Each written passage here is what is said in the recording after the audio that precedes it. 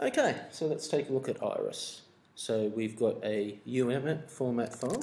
I think we're currently in IPython, so we can just use a bang to look at what's in the current directory. So we have a file called infile.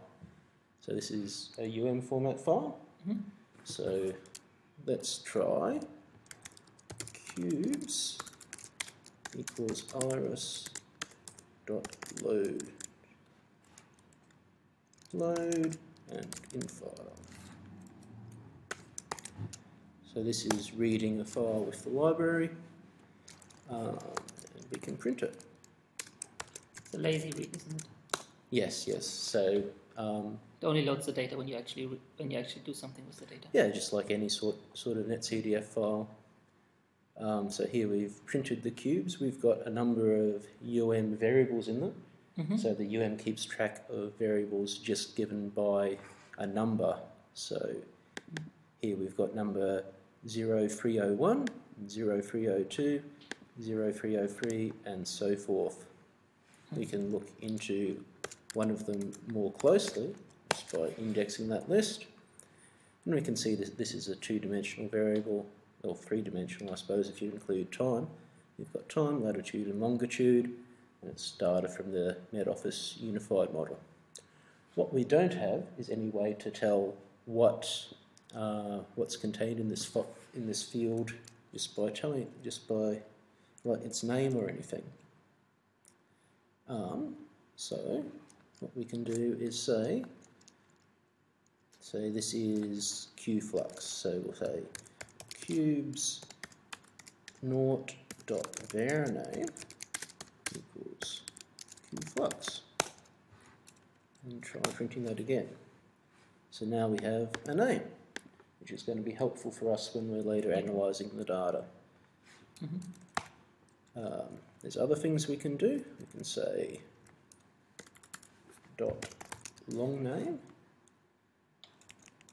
equals flux correction.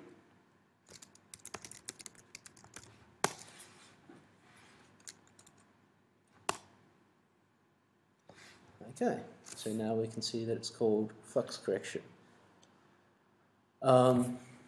So we haven't overwritten this var name, it's still in there.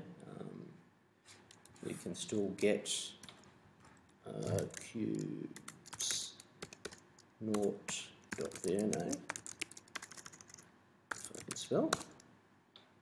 So that's still saved there, it's just preferring to use the long name to show us what's in the file. Mm-hmm. There's another thing called standard name.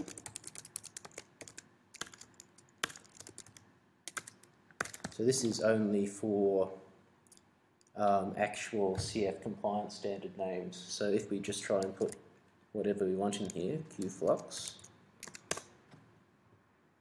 it will complain at us because this isn't a standard name. Mm-hmm. So we want to use standard names so that other tooling can use known names. We can try and find a standard name for it. If we go to the wonders of the internet, go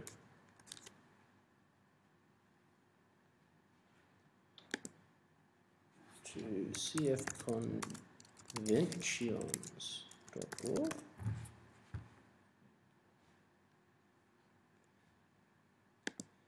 And there's a standard names table which we can search through.